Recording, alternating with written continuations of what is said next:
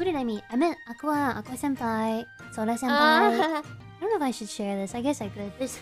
I did something really stupid. Okay, it happens to everyone. Yes, an embarrassing story time. Yay! Oh. I was in the changing room. I was in the changing room with a senpai. Changing room? Yeah, it was just us. I was doing my hair, and they were probably changing into something. And it's just open. Like, there's no like whatever. And I was aware of that, so I was just doing my hair, keeping privacy and whatnot.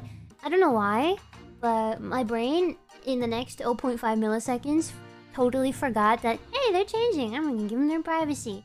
So I turned to them and I went, "Hajimemashite! It's so nice to meet you!" And they're in the corner like, nice to meet you. Good Unidentified senpai who won't... Maybe I should unidentify just for now. Yeah. I don't know. Yeah.